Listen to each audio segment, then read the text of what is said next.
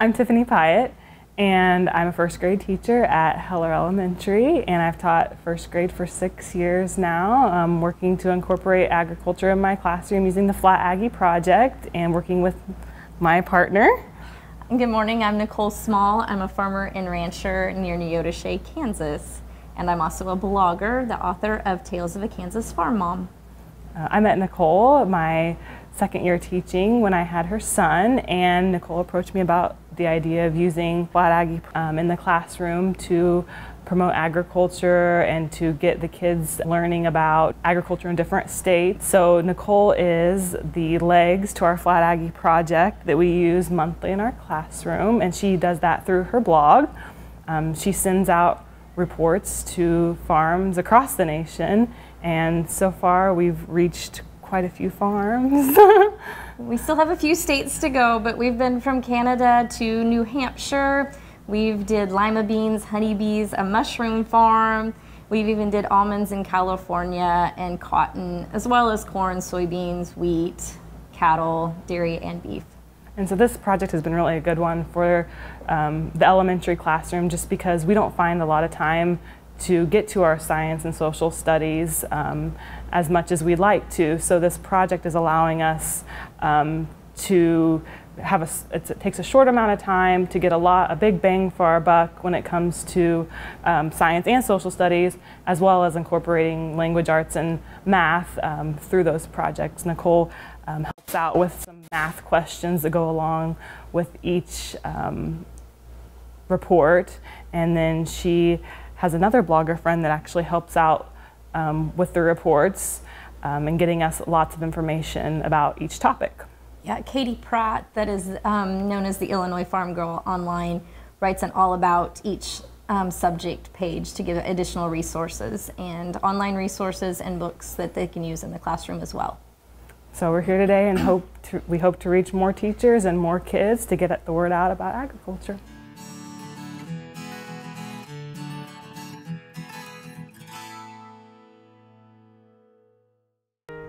Hey, I'm Clark Victory. I grew up right here on this little ranch near Chelsea, Oklahoma. Roped and ranched all my life, and a few years ago I had an injury that created what they call a frozen shoulder in layman's terms. It got to the point that I couldn't reach, I couldn't sleep, I couldn't do anything. After speaking with the surgeon in Tulsa, he finally told me that he could make my shoulder better if he did surgery, but he absolutely couldn't fix it. I decided that, maybe I better listen to my friend John, and I called Kansas Regenerative Medical Center. I talked to Patrick Farley and was just excited about the whole aspect of going up there and having the opportunity to focus on getting better. The next morning at 8:30, went into the clinic, did the stem cell replacement. By 12:30, my wife and I had lunch and was driving back to Chelsea. I feel better. We work around here. Some days we work pretty hard around here, and like any older guy does, I get pretty sore, pretty tired, but my right shoulder doesn't get sore. It's like a baby's arm. Soil is the life of a farm, and for 25 years, SureCrop Liquid Crop Nutrition has helped growers produce abundant quality crops while preserving and improving the soils they steward. SureCrop offers complete soil and plant analysis with cropping recommendations, delivery direct to your on-farm storage, and quality crop nutrition custom blended for your field. Choose SureCrop for the assurance of excellence for your soil. Call today or visit their website for more information. Valley Vet Supply is devoted to providing information and professional quality products at reasonable prices. ValleyVet.com, ValleyVet.com, Valley Vet Supply. Ag AM in Kansas, brought to you in part by Kansas Corn. Learn more at kscorn.com. Hello and welcome to Horsing Around. I'm Dr. Chris Blevins at Kansas State University Veterinary Health Center. Today we're going to talk about traveling with your horse and things to be thinking about when you're with your horse or going down the road or even stopping. There's a lot of different variabilities that you have to be thinking about when it comes to traveling with your horses. Obviously, the safety of your trailer and making sure it is equipped properly for a safe ride of your horse and yourself while going down the road.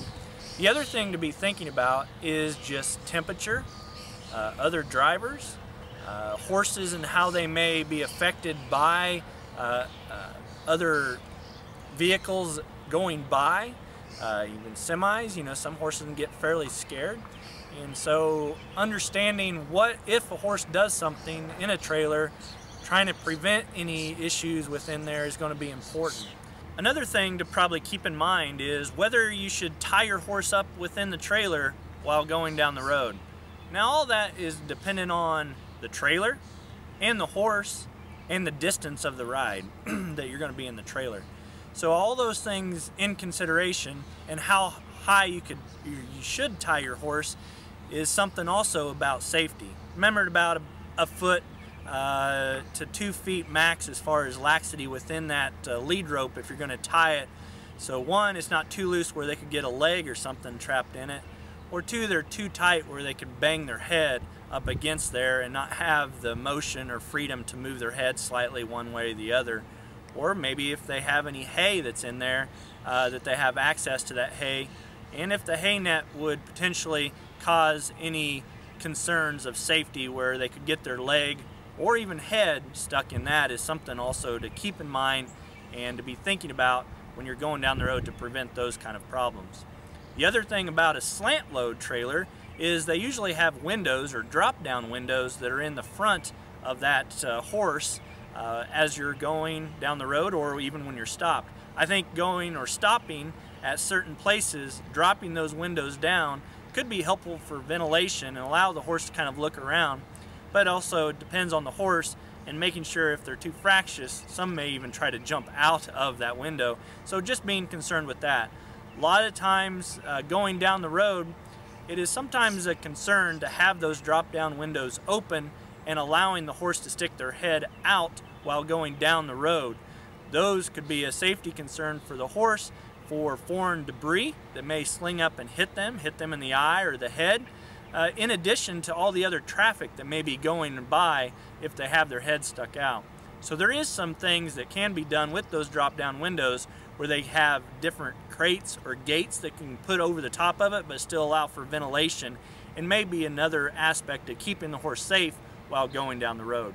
The other thing to be thinking about is color of trailer, and why would that play a role? Well, in the summer, probably here in Kansas or even down south, it can get pretty hot in the trailer. So making sure you have good ventilation, opening up all the windows, all the vents on the top.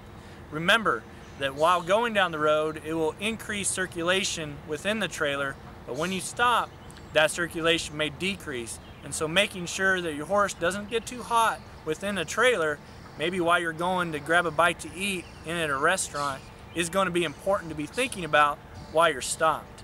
In addition, while you are kind of stopped, it would also be great if you take your horse out of the trailer, be able to examine them to make sure they don't have any cuts, bruises, or scratches while they were in the trailer, in addition to making sure they're not too hot, and it allows them to kind of lower their head and take a deep breath and get ready to get back in there to go even further down the road.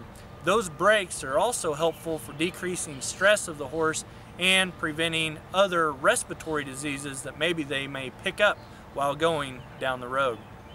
Also, if you're going down the road, don't forget, if you go across state lines, to always have your health certificate, a current health certificate, with that Coggins test and paperwork with you, because a lot of states are now stopping trailers and they could stop you and quarantine a horse if you don't have the proper paperwork.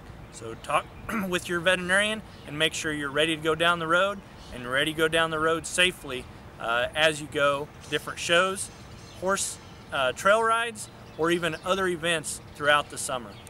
If you have any questions or concerns, talk to your veterinarian or give us a call here at Kansas State University Veterinary Health Center.